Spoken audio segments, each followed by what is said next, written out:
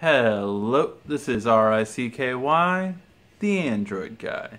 Hey guys, today I'm going to show you how to sideload apps into the Nvidia Shield Pro.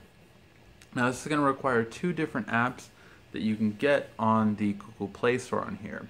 But as you might notice, on this Google Play Store, it's more limited than the full Google Play Store. You don't get all the games, you don't get all the apps, and there's just a lot of stuff missing overall. So, do you want to get all of those? Well, then you're going to simply use two apps, which is ES File Explorer, which is on the Google Play Store on here. And what that allows you to do is plug in things like a flash drive or a hard drive, which I have this nice hard drive right here. And I can then just get to my APK files, and I have all these amazing APKs for some really great games. So I can upload these, and certain ones that aren't on here, which I found kind of funny. So things like Gmail is not on the Android TV. Because why would you want to look at your mail? Because sometimes you do. And it's a really easy way of actually picking it up there. Another thing is Google Photos.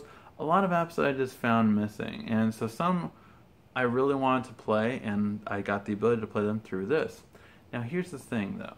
So if I back out of this, and I've installed some of these apps don't appear anywhere on Android TV.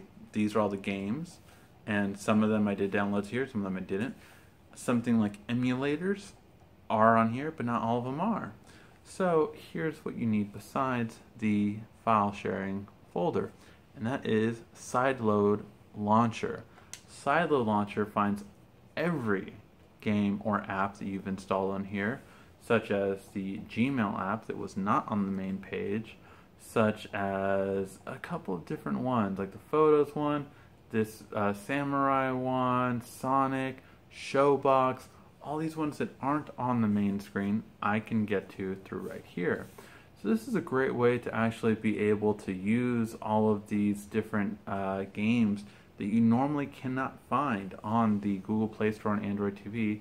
You sideload it, install the APK, and then once you have it on here, you can use it as freely as you want to and play some more games and some more things that are not available normally on the Nvidia Shield Pro. Hopefully you guys liked this video. If you did, please give a like, thumbs up down below. This has been RICKY, the Android guy.